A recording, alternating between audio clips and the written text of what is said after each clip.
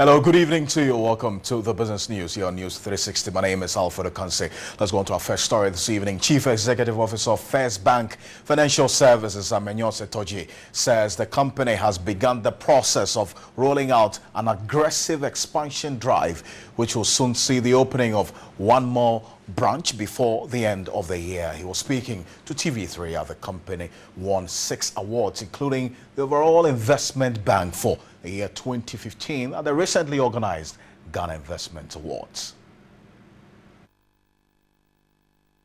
We would get closer to our customers. We would have to open a number of other branches and to ensure that we get closer to them.